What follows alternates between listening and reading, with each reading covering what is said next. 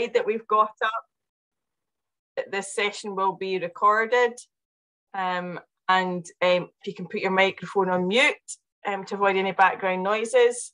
But we do want you to participate in the discussion, so we definitely encourage that. So if you've got a question, please use the chat facility, or you can join the conversation on social media. This is our first event of our SERA conference this year, our online conference again. We were hoping to be able to meet in person, but it's not going to be possible.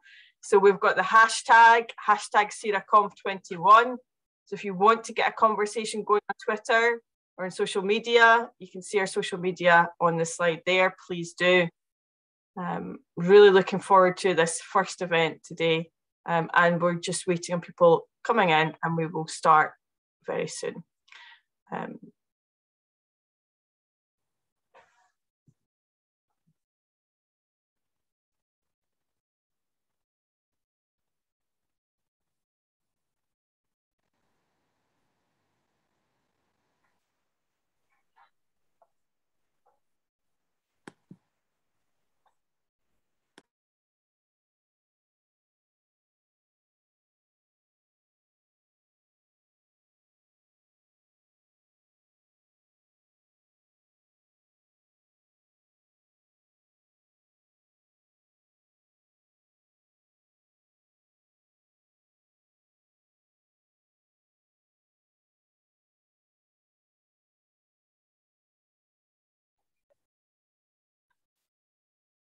Oh, I can see some familiar faces looking on the screen here. It's nice to see people. Welcome again to this afternoon's first event of the SERA conference, and we will get started shortly. Oh, nice to see so many faces and names that I recognise. Nice to be back with the SERA conference. Just a shame we can't be meeting in person this year.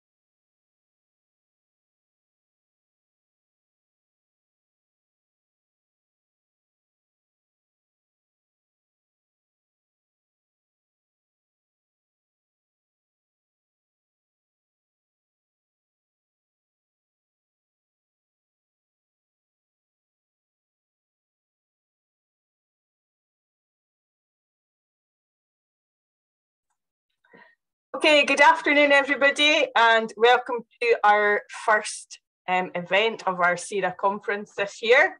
Hashtag SERAConf21. We had hoped to be meeting in person, but unfortunately that is not going to be possible this year. So we're having a series of online events, starting with our keynote today, and then our networks are leading events across the rest of this week and culminating with our SERA AGM on Thursday.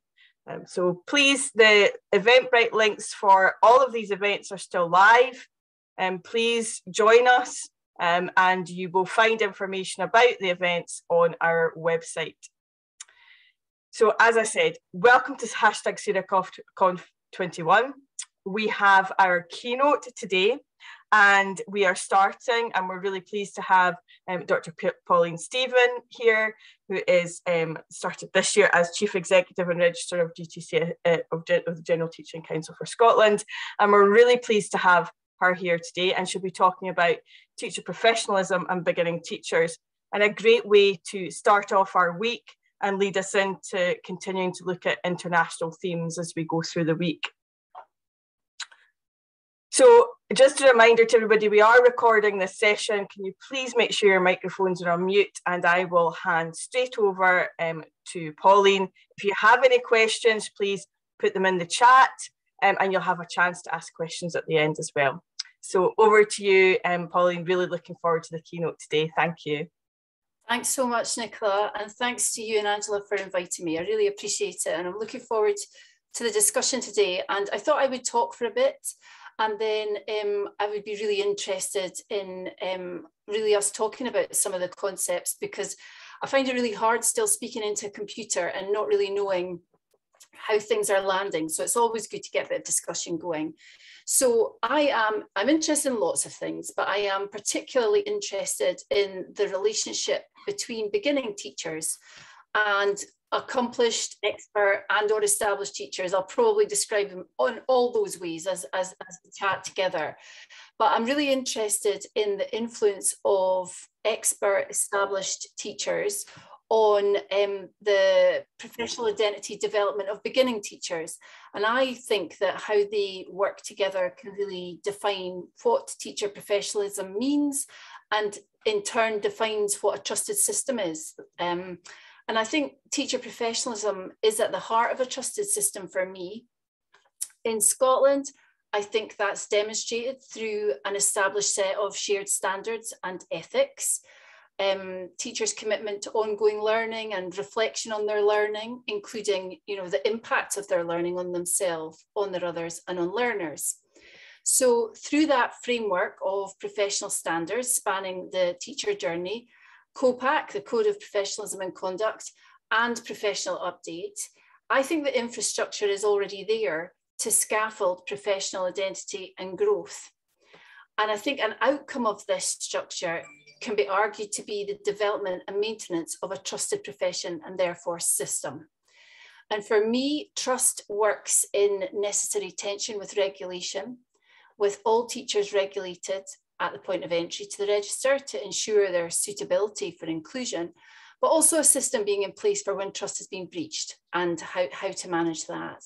So I'm really interested in the maintenance and development of trust and a trusted system. And I believe there's a critical role for ongoing teacher learning in the enhancement of trust. And in that space, I think there's a lot to consider in terms of the interaction between beginning and established and expert teachers. And I think the time is right to explore what continuum of learning can be built from initial teacher education through a teacher's career. And we would benefit from further consideration together about approaches to ongoing teacher learning and the ones that we privilege and promote, and the structures that are in place to support ongoing teacher learning. So I want to talk a little bit about how I think individuals connect to the system, because I think what happens with an individual beginning teacher in terms of what support and challenge they experience tells us much about our system as a whole.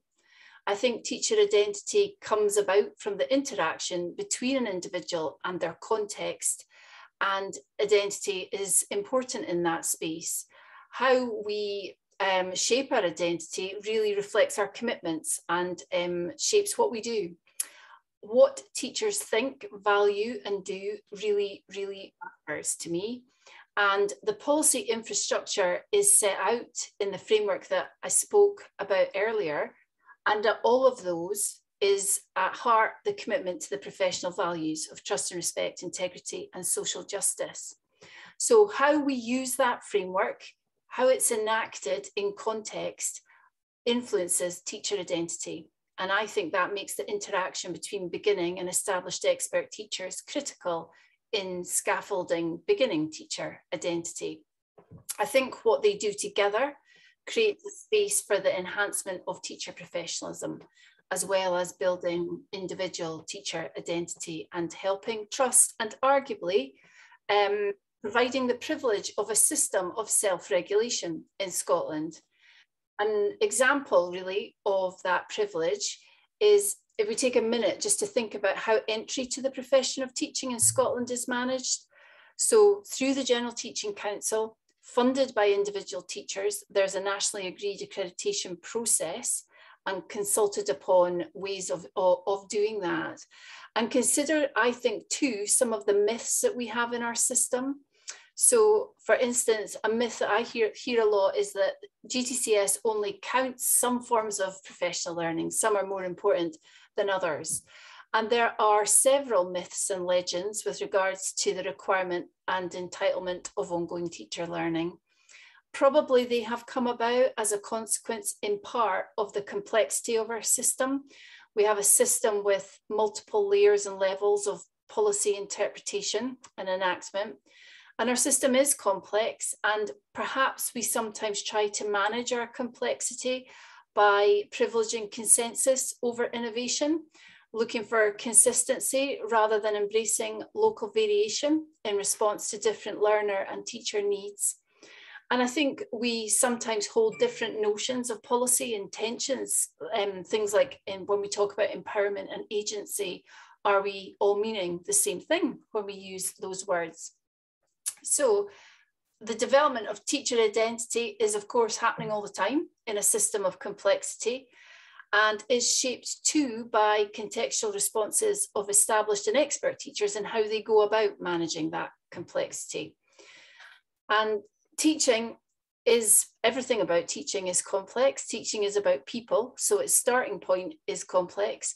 And I really like Buchanan's 2020 description of teaching, that it's a complex commitment to people, complex intellectual work, complex relational work, a complicated search for sometimes uncomfortable truths, and a recognition in that space too that learning is complex. And so all of those things together mean that teaching involves complex discernment.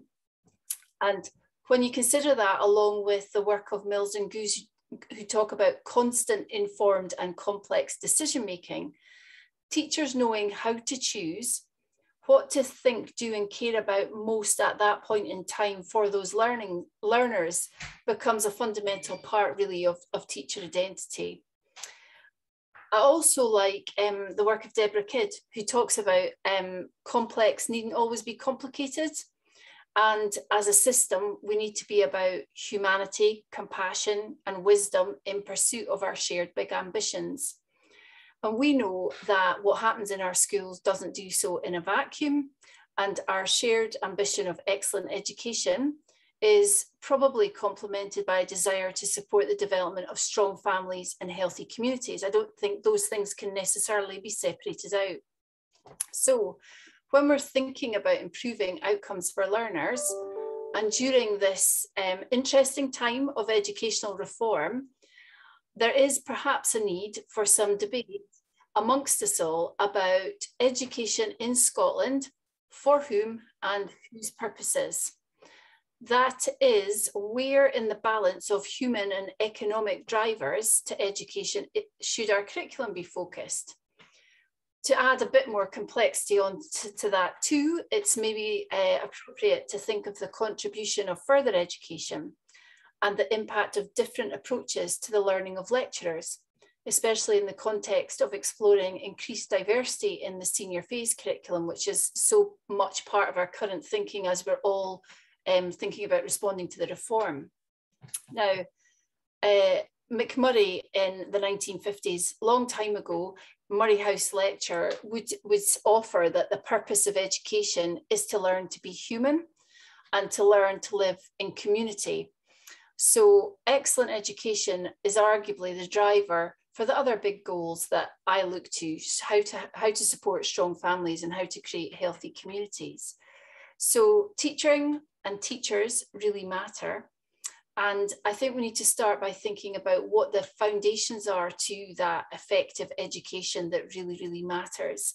And I like the work that OECD reported in 2017, that it's about effective education is about confidence teachers, innovation, and enabling leadership. So my interest in beginning teachers is about how does this journey to confidence start? I think it starts with self-awareness and continues with critically informed teachers and teacher learning. And I think we need to consider together how the journey to achieving critical discernment is shaped from the start of a career in teaching. And we know there is at the start of that journey much to do and to know and to care about. And I think we need to embrace understanding the pressure on teacher making with the focus on initial teacher education, and think about the complex systems contributions to the start of the journey to becoming a teacher. So to explain that a little bit more, the first few years of teaching are critically important. I don't think anybody would take exception to that. I think there is a need for strategic and systemic practical support for self-organized teacher networks, and to consider how best in that space to harness the power of established and expert teachers to support the learning of others. For me, this directly relates to the creation of a more positive narrative about initial teacher education and beginning teachers. I think we sometimes find ourselves in a place where issues are perceived, any issues really perceived to be with beginning teachers and their readiness to teach, are sometimes deemed to be a result of an element of missing learning in their initial teacher education. And over time, I think there have been various influences to address what specific groups believe is essential for inclusion in ITE programs. I think we need to consider that with the structural and systemic issues that influence this narrative. And by that, what I mean is the prioritization and availability of support for student and beginning teachers in schools can sometimes be challenging to provide in a consistent and holistic way within our current structures. There may be a need to reframe an understanding that initial teacher education is indeed that, initial, and whilst it obviously must continue to develop, innovate and grow to provide the best introduction to a career teacher, it's necessary to rethink the within school support systems to enhance support and challenge for student and early career teachers. And this is not new. For some time, there has been a desire and an ambition in Scottish education to realise a continuum of high quality professional learning for teachers, spanning initial teacher education through probation and into the early career phase and beyond. And we know the work of Donaldson and the work of Ford and others in that space. But maybe now some of the foundations are being laid to realise that ambition. We know we have the professional standards for Scotland's teachers as the framework that support what it means to become, to be and to grow. And at the heart of that rationale is the need to provide depth to support teachers' professional growth throughout their early career. Right now, on successfully completing initial teacher education, the majority of student teachers in Scotland opt to complete their probation via the teacher induction scheme. And that is a robust national programme which is recognised internationally, and probably maybe one that we don't celebrate enough. But TIS is structured around a core programme of high quality professional learning and a coaching and mentoring approach. And it's been observed that many early career teachers can experience a bit of a slump in relation to their professional growth when they move on from that structured and supportive scheme. Early career teachers at that point are effectively crossing a boundary, and that's really influential in their ongoing development and their personal development and their development as their identity really as a teacher. The General Teaching Council has been of the view for a while now that a vision needs to be developed to build capacity across the system, which aims to bridge that gap and realise the ambition of establishing a high quality continuum of professional learning spanning teachers' early careers. The pandemic has been a pretty unlikely ally for us in creating positive movement in this area. And we have had further enhancements to the support that's available for probationer teachers. And we have established a fledgling professional learning programme called Stepping Stones that's there to support teachers beyond probation. This programme has inbuilt coaching support and it's delivered virtually. And it was probably rightly a very reactive move by a partnership of the Scottish education system to support early career teachers in the early stages of the pandemic. But it's now time for us to take our learning from this work to formulate a self-sustaining strategy. So taking a moment just to have a think about post-pandemic and the implications for teaching in a post-pandemic world, Herb Biesta recognised the importance of how and why teachers and teaching matter in his book, The Rediscovery of Teaching.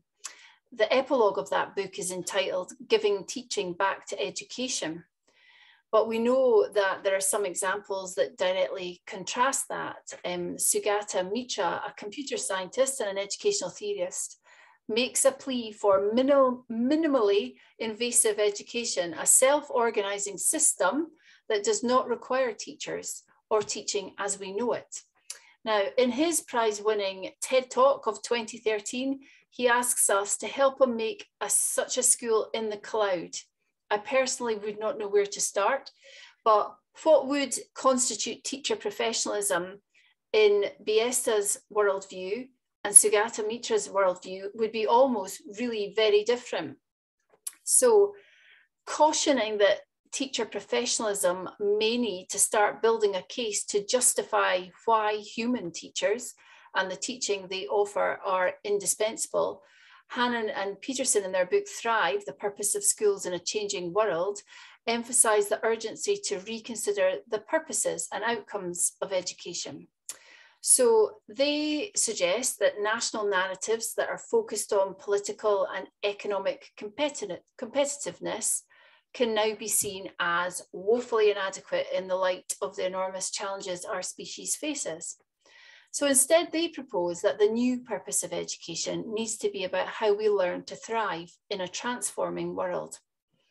And examining what it means to thrive, they insist that it must happen at 4 independent levels, and none of those can be ignored. So whether that's at a global level, at a societal level, at an interpersonal level, or at an intrapersonal level. So our current context of reform provides an opportunity to consider how best to help beginning, and maybe all, teachers to thrive. What do confident teachers look like post-pandemic? We believe we need a strategy for beginning teachers in that space. And it must aim to support early career teachers without taking a deficit stance, instead recognising their strengths. And key features of the strategy need to be about co-constructing, nurturing a connected professional learning community, privileging inquiry approaches, and really such a strategy should aim to support the development of skills to manage complexity, how to make that constant, informed and complex decision-making. That complexity is no more or less diminished in early career teacher development. And it appears that the overwhelming recognition of the need for a supportive professional learning continuum has temporarily resulted in a raft of support and professional learning opportunities targeted at early career teachers being offered at different levels of the system. The system is again really busy helping, but we've got to ask ourselves to what impact. We know that multiple offers can duplicate themes and compete for attendance in a way that's really not sustainable. So pandemic responses like stepping stones are never going to be a silver bullet. They are part of the groundwork in preparation to a more sustainable approach. The infrastructure, support, provision, and expectation needs to be in place to develop confident teachers, provide the space for innovation, and enable leadership as part of a more systemic and structured whole system approach. And I want to take that idea of, well, rather the OECD's idea of enabling leadership being central to effective education for a minute, because the aspiration truly is for leadership at all levels, as outlined in Teaching Scotland's Future and the refreshed suite of professional standards. The expectations of being a teacher in Scotland, part of the professional standards, involves teachers making a commitment to living the professional values and engage in lifelong learning, reflection, inquiry, leadership of learning, and collaborative practice as key aspects of their professionalism. And that's enhanced by an expectation that all teachers have opportunities to be leaders of learning for and with children, young people, colleagues within and beyond their communities. In fact, enabling leadership of all will be a central theme in formulating a vision of what is a desired in a strategy for beginning teaching and what needs to change. Key actors from across the system need to be involved, but so do early career teachers themselves, because developing a strategy like that won't happen on its own. We know much already about early career professional learning, and programs are already in place. Partnerships and partnerships that are known and partnerships that are new, partnerships with bodies such as SERA are essential for sharing knowledge and ideas and creating third spaces. Indeed, I would argue that one of the foundational leadership skills is moving beyond collaboration into a space that's better described as creating collaborative expertise or creating collaborative intelligence. And that involves growing others, sharing knowledge, along with recognizing that every conversation that we have together is an opportunity for change.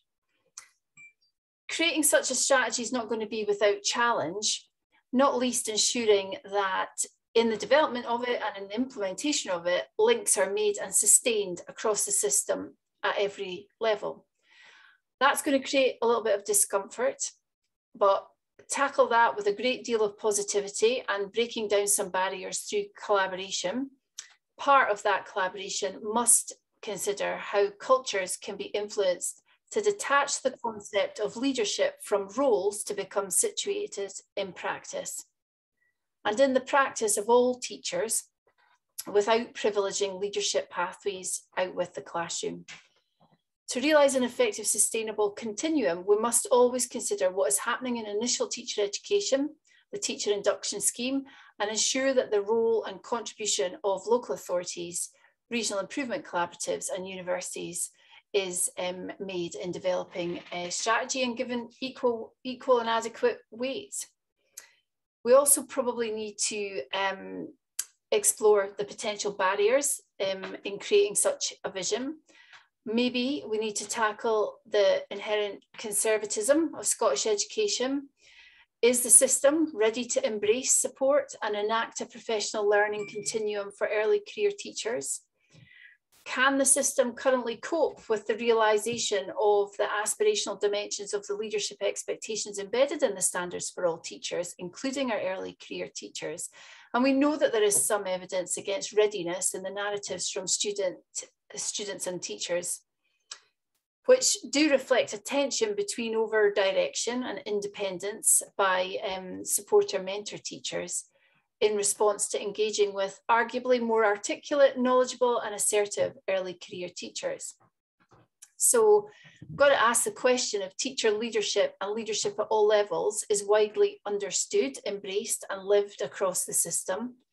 A cultural change is arguably going to be required to enable and accept early career teachers to be perceived as leaders, and for the wider systems and schools in which those teachers operate to be ready to support them to exercise that leadership. And we know that both the microsystem and the macrosystem are at play here, and the nature of partnerships and collaborations of key actors across the system will be crucial in supporting this change. This comes back again to the expectation that all teachers are leaders within the Scottish professional standards, and the argument for this continuum for all early career teachers. We probably have to ask the question too, are early career teachers ready for the system? Teacher identities are continually developing throughout the course of their career. The becoming to being stage and onwards through the early career phase could be argued as being pivotal, as developing as a leader and as a professional. A high quality continuum of professional learning is crucial to that development. And that needs to encompass both a knowledge element and support to develop professional dispositions related to the professional values. And we need to work to sustain that from ITE through early career and beyond. So what then the role of accomplished, established and expert teachers? Well, I think one of their roles in this space is modeling self-evaluation. I think teachers who know themselves well, who reflect on their learning and their impact, really demonstrate the importance of self-awareness. They identify their strengths and development needs, being clear about where they need to develop further. And I think that focus on self and the planning and evaluating of learning supports teachers to make quick and correct decisions from moment to moment about their learners, to assess and implement different solutions and evaluate their impact. Beginning teachers benefit from established teachers making this largely individual and internal process explicit to support reflection and criticality as they move from reflecting in a non-practice to reflecting through practice. The aim, though, is not for established teachers to create prodigies. Instead, they should be able to somehow support and mentor and coach thinking and criticality with the early career teachers they support. Fundamental learning for the beginning teacher is to navigate the micropolitics of their schools and the macro politics of the education system with confidence. And how each individual does that is just that, an individual process. And self-evaluation is, of course, embedded with feedback. Do teachers know how to ask for feedback, know how to take the feedback, and know how to ask for help when they need it? Teachers need to access deep knowledge and learning throughout their careers. Teaching relies on highly specialist knowledge and skills. And there's a potential here for a strategy based on the learning from stepping stones to frame that learning journey for beginning teachers. There continues to be a need to consider the place of and space for master's level learning for all teachers and the implications for individuals and the system of the timing in which such learning is undertaken. And during this time of education reform, a productive alignment across policy, theory, research and practice seems a bit more possible. However, reforms that don't align with teachers' own professional perspectives on what constitutes good teaching and what it means to be a good professional will affect a sense of self-efficacy and agency. Teacher voice in this space is therefore critical in demonstrating and advocating for the role of teacher professionalism. Teachers don't only service needs, we define them. Teachers are not merely implementers of policy, they enact and create policy in their direct work with their learners, their colleagues, and their partners. Any development of beginning teachers requires the support of established and expert teachers. Accomplished teachers know, and they need the space to share what works for whom, when, and how, providing conceptual frameworks and clear pedagogical strategies. Expert teachers create the conditions that support development of strong teacher identity and are effective coaches, as well as knowing the importance of coaching for their own development. And established and expert teachers are skilled in having difficult professional conversations and promote critical collaboration. Effective professional learning and personal development is central to supporting the work of established and expert teachers in the work that they do with their learners and colleagues, as well as supporting the work that they do in supporting beginning teachers. What the teachers do together promotes well-being and learning. It requires and values highly specialist knowledge and skills, and it requires relationships of authority and trust, which I believe together overall justify our system of self-regulation, underpinned by our shared frameworks, where there is a requirement and an entitlement to ongoing teacher learning. Sachs and Mockler talk about that under the right conditions, teacher learning will be inquiry-orientated, personal and sustained, individual and collaborative, needing to be supported by school cultures of inquiry and be evidence-based in cultures where the complex nature of teachers' worlds of learning and teaching is valued and where simple questions provoke thoughtful actions. So to finish, Teacher professionalism is our way of being. We already have a very strong foundation of teacher professionalism. This is underpinned by what the OECD have previously described as an inspiring set of professional standards. And those professional standards, with professional values at the centre, support and promote collaborative professionalism, leadership, inquiry, and professional learning. The profession's identity is firmly rooted in our values, our beliefs, and our dispositions. The educational experiences of all our learners are shaped by the values and dispositions of all those who work to educate them. A commitment to the professional values underpin our relationships, our thinking, and our professional practice. We know what teachers think, do, and value really matters, and that frameworks are in place to support. As we move to post-pandemic working and being, there is, I believe, a need and an opportunity to consider again how these frameworks are best enacted in practice. In particular, the interaction between beginning and established expert teachers is critical in enhancing teacher professionalism and to continue to shape professional identity, both for individuals and for the system. Teacher ethics are central in that space because how values are enacted through what teachers choose to do and not to do is important. To support beginning teachers to thrive, a strategy and a narrative of teacher learning could be built across ITE, probation and beyond, with the aim of developing confidence, providing space for innovation and enabling leadership. Crucial to the success of any framework are existing teachers and their contextual influence in the building of teacher identity and their expertise in scaffolding the continuum of learning. But the aim needs to be for a self-sustaining strategy and a self-sustaining system. And that means a focus on every teacher's learning, a willingness to collaborate and co-create, readiness to take some informed risks with inquiry as stance, adaptability, and an openness to what is learned along the way at each level of our system. Collaborative sharing of our knowing, doing, and caring is the starting point in recognizing the excellence that's already around us. And from there, together, we build. So I'm going to leave it there, Nicola. I will leave it there. I look forward to some chat. Oh, thank you very much, Pauline. And the virtual clap, so thank you very much. That was really interesting. I've got so many notes here. I was just arranging my notes into thinking about where you've taken us and in your keynote. I think, you know, saying there about that narrative of teacher learning is so interesting in bringing that together. And it was good to hear you talking about teaching and teachers matter, thinking about individuals in the system,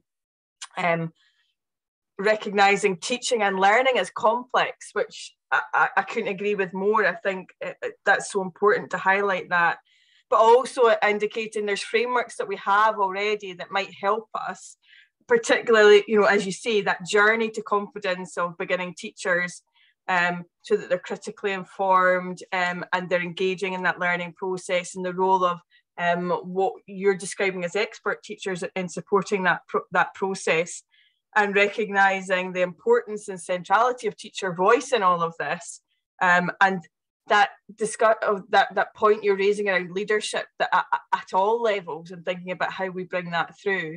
I think there's so much to discuss there, and I think as people are ruminating over that, please, if you've got any questions, put them in the chat, or if you want a question to Pauline directly yourself, please just raise your hand, and I will share that and bring people in to ask questions. Just a personal reflection from me, Pauline, and what you're saying while we're waiting for some questions coming in. This couldn't have fitted better, actually. I was in university today working with our final year physical education students, actually, and we had a wonderful session today where they were presenting their vision. So the course that they're doing is all about what's their vision for teaching and learning, how are they going to move that forward. And a lot of what you were saying really resonated so strongly, and we had such a great time hearing them talk about their clear vision, how they would enact that, why they thought that, and seeing that leadership that you were talking about there coming in at that level as well, of them thinking, what's my vision and how I'm going to move that forward. So it just linked in very well for me. It was really good to hear that. Nicola, I think there's something that we need to think about in there about consistency and variation. And I think it's how do we become more comfortable with variation, that a teacher is creating something with their learners that's right for that context, those learners, that situation, and therefore it looks a bit different to what's happening in the classroom down the road. And there's something culturally, I think it would be really good to embrace, I suppose probably because we're all thinking about education reform and thinking we've got to get this questionnaire response in by the end of the week. But there's something about consistency versus variation that I'm not sure that we're all debating enough to understand what we mean about that. I agree. I think having that and hearing our students, Dave, they had to work together on the vision. So there was two that their own, they had to work together, and hearing them talk about where they had similarities, differences, and it was a healthy sense of why they could justify why we might see something differently in context and experiences that they've had. So I think that's really important. Starting to see some questions coming in the chat. So we'll have a look at those just now. There's a point coming in here about professionalism is stressed robustly in initial teacher education programmes, as well as development of teacher identity. And as you say, initial teacher education is initial. The initial stages for some students is deconstructing what they think a teacher is or is not. Absolutely, I couldn't agree more with this point. So for some, this is painful as it can bring insecurity or vulnerability. Have you got any thoughts on that? And I think it's a good point there about, you did talk about that continuum and initial teacher education being that initial point. Yeah, I really reflect on that too, Mary, because I think there are some structural and systemic things that get in the way. So sometimes I completely appreciate that sort of unpicking that individual human might have to do about, I'm putting myself through this learning experience. Who am I? What did I think this would be? Has it, all of those things are in the mix there. And that is a process that for some is shorter and for some is longer. And this is where I'm coming from with this, Mary. I think we need to really think about how the system works together to support beginning teachers, because just because the sort of ITE bit is tick and under the belt, we still have to find structural and systemic ways for supporting very beginning teachers and then taking them through a process. And I think really practical things sometimes get in the way of that, like availability in schools, just really boring things to do with, is there a member of staff that can be released in order to prioritise support for student and beginning teachers? I think there's lots of opportunity there, though, that we could be discussing and debating together about what such a continuum would look like. And I suspect that, what Mary described in her comment happens to teachers a lot further down the road too, when they've been in the job for some time and they're suddenly realizing, am I doing this the right way? And where is my confidence? And I think we've got to get smarter about all different aspects of the system, having an honest chat about it, and then working out what the collective action is. It's not something universities could fix on their own. HEIs can fix on their own, or schools can fix on their own. It's complicated, isn't it? Because it involves a bit of everybody coming up with new ways of being. Absolutely. Thanks so much. Do you have anything else you wanted to add there, Mary, or anybody else on that point? Nothing more to add apart from, I absolutely agree. And I think there's hopefully further opportunities for further conversation about this. Thank you. So I can't see any hands up just now, so I'll go to a next question in the chat because we've got a couple in there. And time will run away with me before I know it if I stay on one topic. So I'm going to go into another question. And this is one actually I was thinking about, was this, Stuart's highlighting about the importance of expert teachers. And I was actually thinking about what do we mean by expert teachers is another element of that we could start to sort of think about and discuss and put out there. But Stuart was thinking about the importance of expert teachers supporting early career, but is that all? Would that not be all teachers? And how do you see the system developing to ensure all teachers have the access, time and space to engage in this, particularly as Stuart's highlighting here, perhaps in small or remote schools that might be more difficult? Yeah, it's a great question. I had the pleasure of meeting Stuart last Thursday in real life in Edinburgh. It was very exciting. So good to hear from you, Stuart.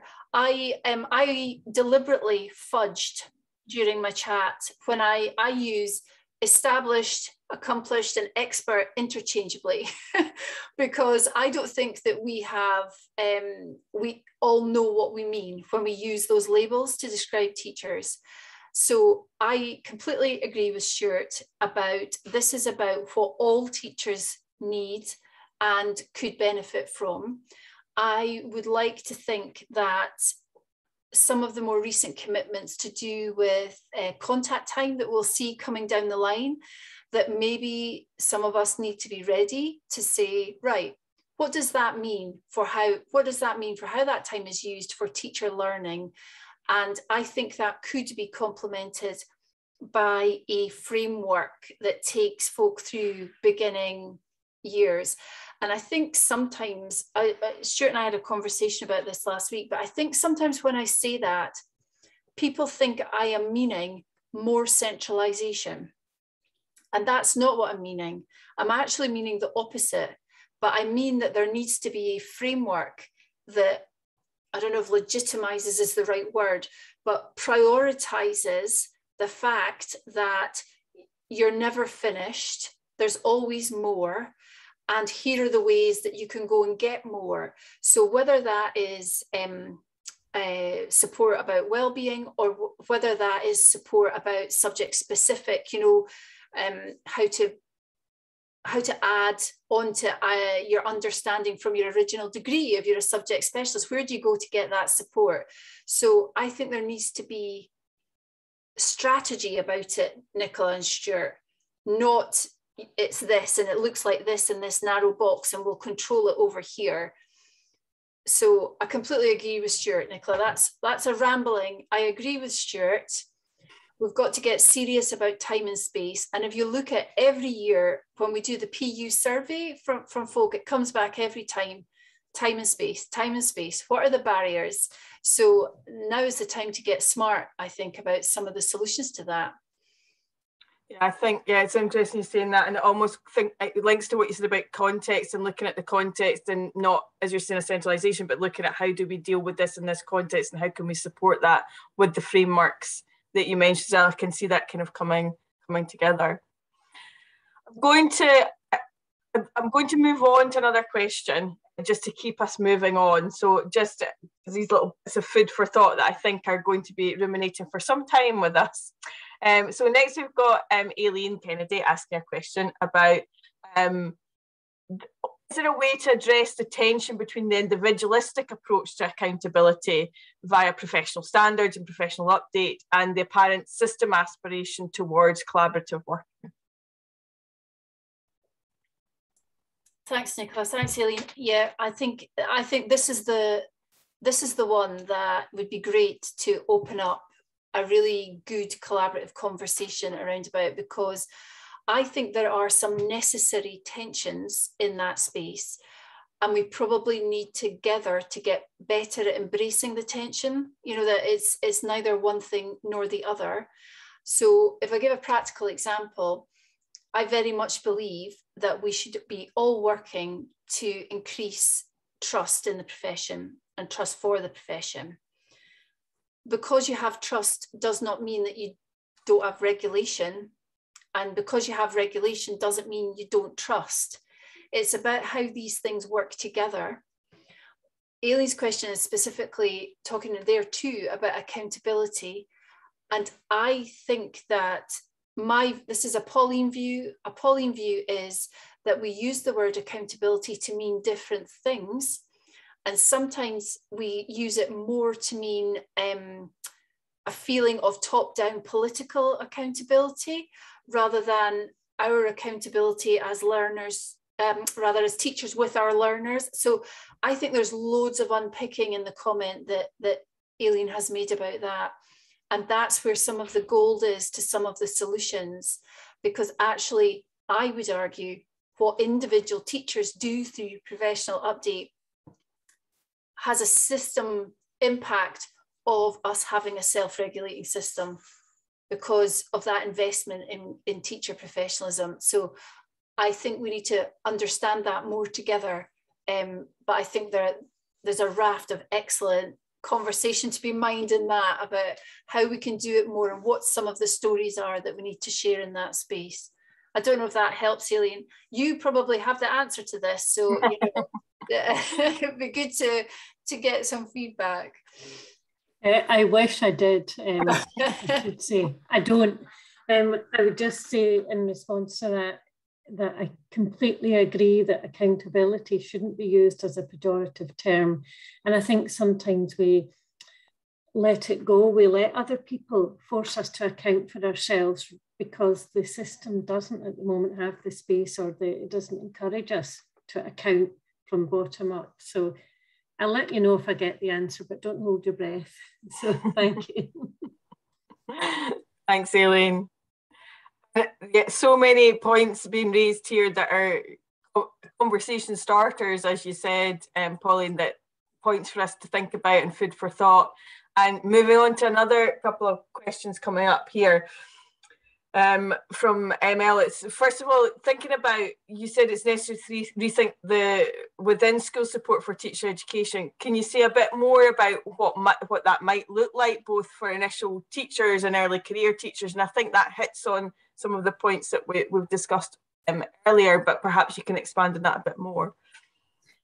Sure. Thanks, ML. Good to hear from you. And it's, for me, it's a bit about, schools are very, very busy places. We know that. Lots happen. And Julie's got a point there too about post-COVID. You know, sometimes it's about dealing with what's right in front of our faces, and that is understood. But there have been some schools and some local authorities who have been experimenting with different ways to support beginning teachers. So whether that is prioritising the release of people in the local authority whose job it is to go and ensure that student and beginning teachers are being well supported, that they've got what they need, that they're being appropriately, or they're in the right place on that continuum of coaching or mentoring, depending on their progress, all of those kinds of things. I think that's what I mean. I think it would be really good to start thinking about, what does serious support for beginning teachers in school look like? Let's not just assume it can happen on the edge of somebody's desk when they have got very, very important other jobs to do. I'm not saying it's more important than other things. It's as important as lots of other things. And so it's, how do we prioritize that? And how do we build something a bit more structural that allows that to happen? I don't have the idea in my head, Nicola. I think that's an idea we need to come up with together to experiment about what kind of support would work. Yeah, thanks, Pauline. And I think we can see some, you know, you mentioned coaching and mentoring, and we're seeing that coming through more, and looking at how we're supporting teacher learning as well. And we're seeing that coming through as well. So yeah, definitely. Anything else, ML, you'd like to come back on or add in there?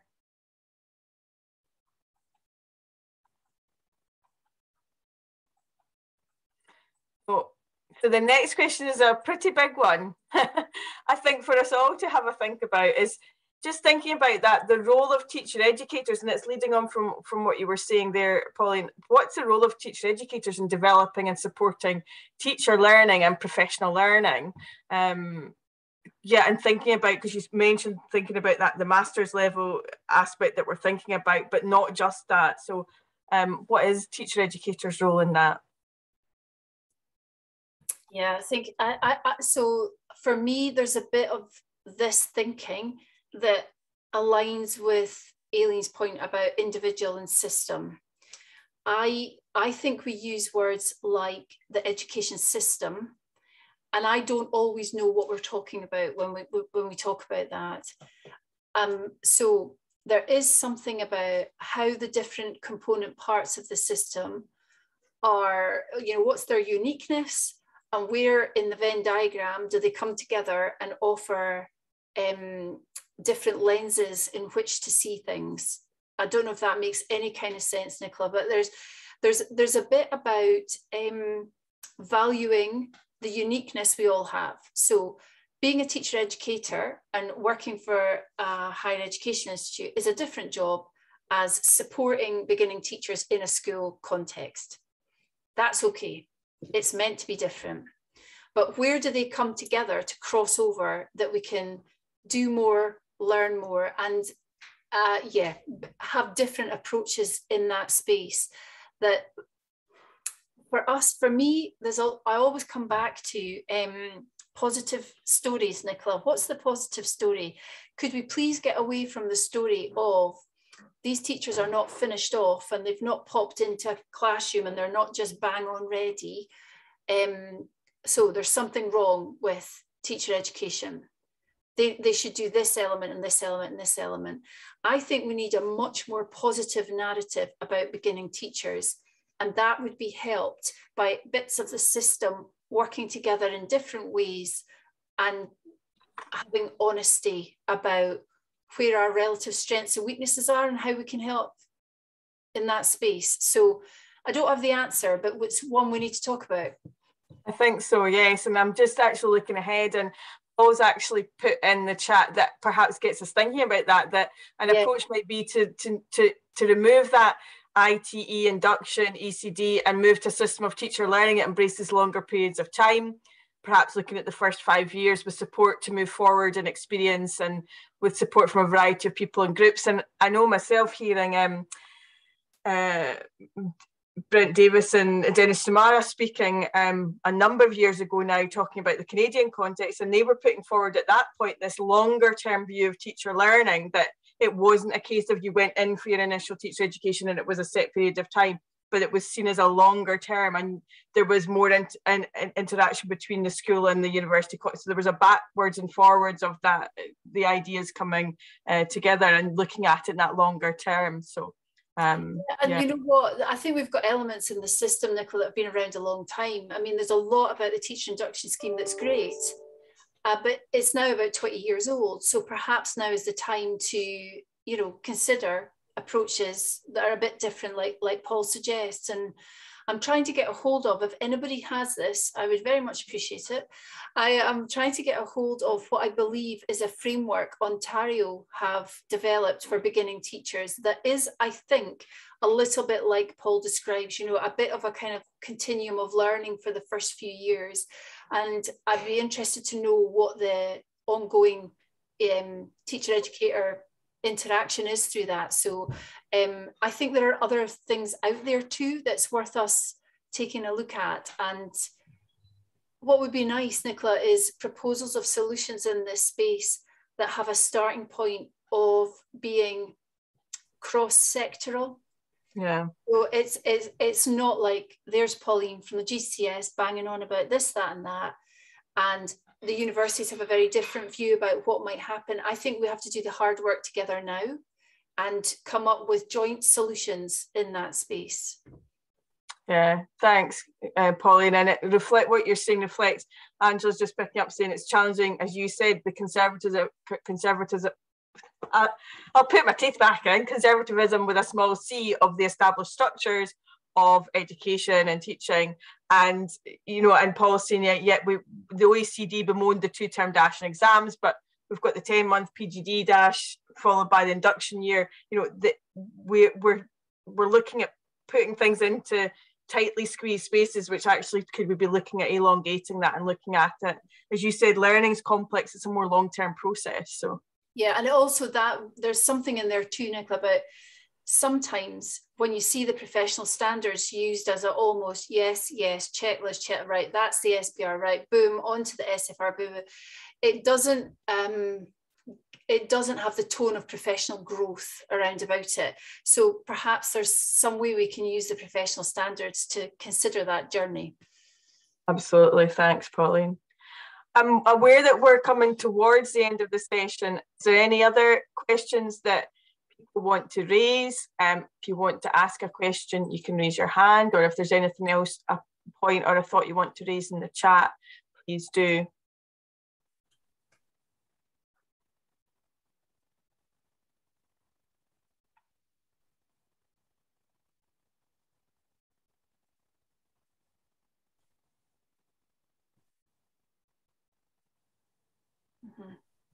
Yeah, that's an interesting Matthew there, and I definitely think there is something that is linked to what ML says about how good we are at taking informed risks and working together to come up with different ways of doing. And I think in Scottish education, we're good at consensus, and that's a strength, but sometimes we privilege that over taking some chances about doing some different ways of being and doing. So I think that's a really interesting idea. It's back probably to our attention between consistency and variation, isn't it? And how comfortable we are with that. I think so. And it reflects, I mean, Mel picked up and said that the collaboration, willingness to innovate, take risks together are key. And then Rachel's picking up there saying, you know, does time for mentoring and supporting come down to funding to schools and number of teachers? And do we need to think differently about these aspects? You can see, you know, these are all questions that I think we need to be asking. I think so too. And, you know, I think Rachel, yeah, I think it does. I think it comes down to available colleagues to provide that support. But I do think there is a story there too about what do we promote? So we promote stories of teacher leadership, sometimes in leadership roles, rather than, you know, I'm an experienced teacher and what I want to do is support beginning teachers coming in through my school and supporting their introduction to the profession as being a highly valued skill to offer the system, you know, and it's back to that individual connection with the system and how that all works together.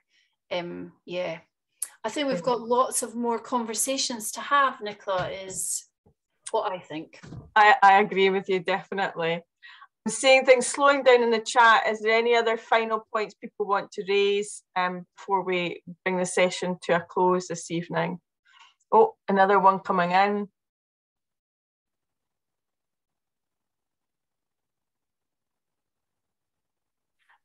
It's a really good point there about the issue of availability of jobs for post-NQTs.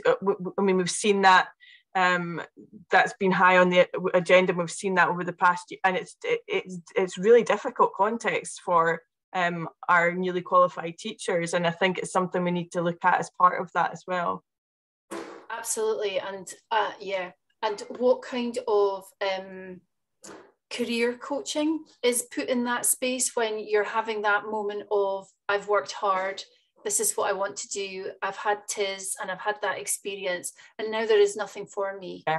And, you know, how does the individual get support in that space to, I suppose, not give up as well, you know, but to look broadly. And yeah, for another day, a great chat would be about coaching and what we mean by coaching collectively in the teaching profession, and who has access to it and who does not, and if it should be a core part of being a professional teacher, having access to really strong coaching support. So yeah, we won't go down that hill.